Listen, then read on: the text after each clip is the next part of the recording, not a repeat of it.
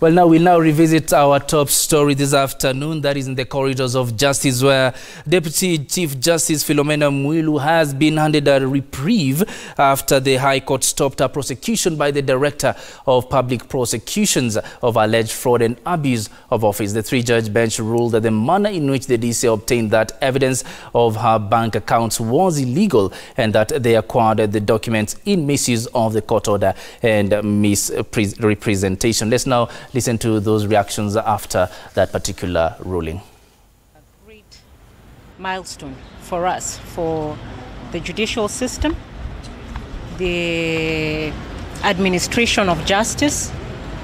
And so for us, we just want to highlight the things that the court came out very strongly on, and they are very fundamental issues.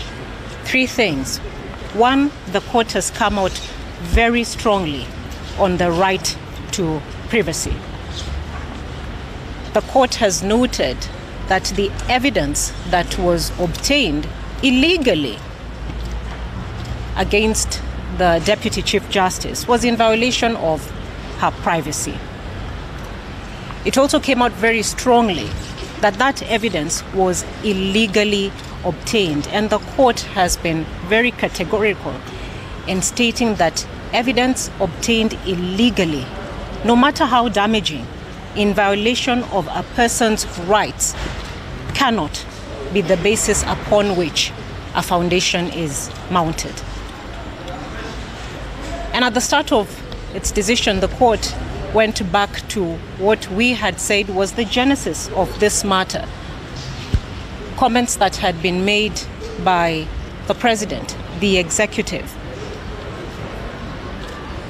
In our view, these comments then set the tone and the foundation upon which this prosecution was being carried out. It encouraged the state to obtain evidence illegally in order to violate or to undermine the independence of a judicial officer, which is the third point that the court has addressed also very robustly. The separation of powers and judicial independence. The judiciary is a very important arm of government. We should not make any mistake what this case was about. At the end of the day, it touched on the institution of the judiciary and its independence.